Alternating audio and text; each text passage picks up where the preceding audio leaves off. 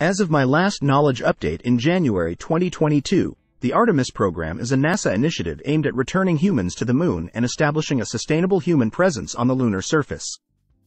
The program is named after the Greek goddess Artemis. The Artemis program is a NASA initiative aimed at returning humans to the Moon and establishing a sustainable human presence on the lunar surface. The Apollo program, which successfully landed astronauts on the Moon between 1969 and 1972.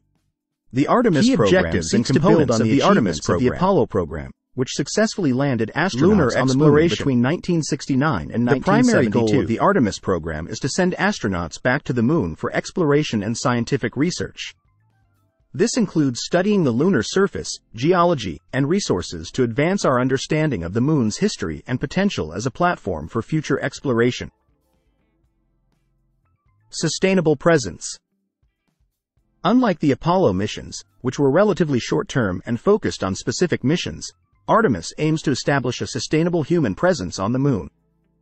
This involves the construction of a lunar gateway, a space station in lunar orbit, which will serve as a staging point for crewed missions to the lunar surface.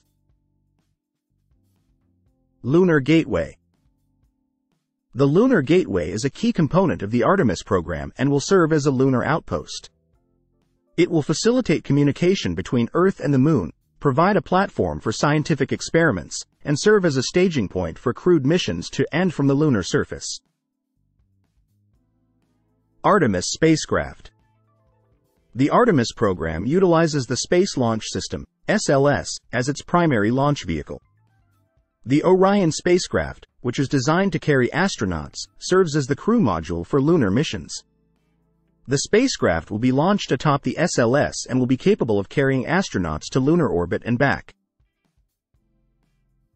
Artemis missions.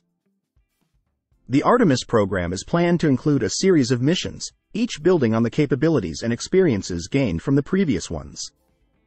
Artemis 3 is expected to be the mission that returns humans to the lunar surface, with astronauts conducting scientific experiments, exploring the Moon, and testing new technologies. International collaboration.